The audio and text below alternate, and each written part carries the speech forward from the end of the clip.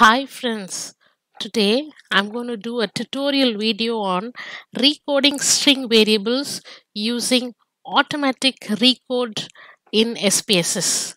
So first I'm going to import my data. My data is in the form of an Excel sheet. So I'm setting the file type as Excel and I'm selecting the data and opening it and importing it in the SPSS. Okay, so I have to select my worksheet. I have it in sheet 1. Okay, so my data has been imported here.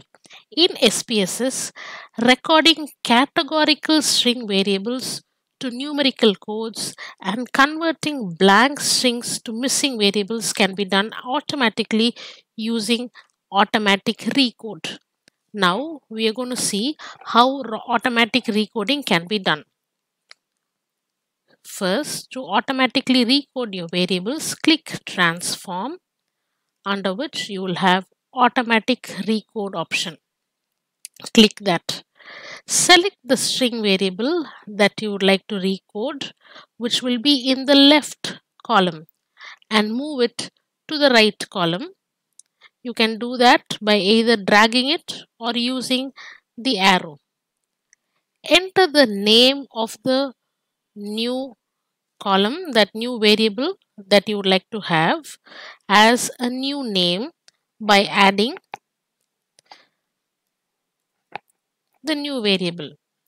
So for sex here I'm adding gender.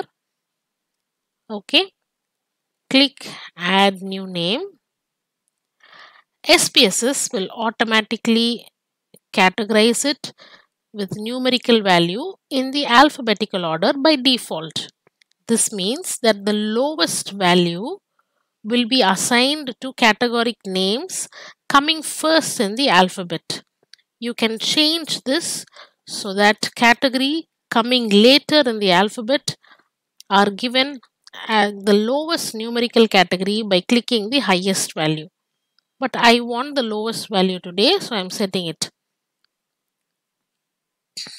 If blanks were used to indicate missing variables, select treat blanks string variable as user missing checkbox.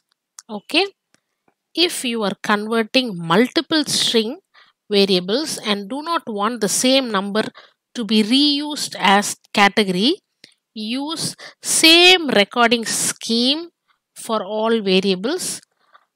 Click checkbox, but I don't have such variables with me, so I'm not clicking it.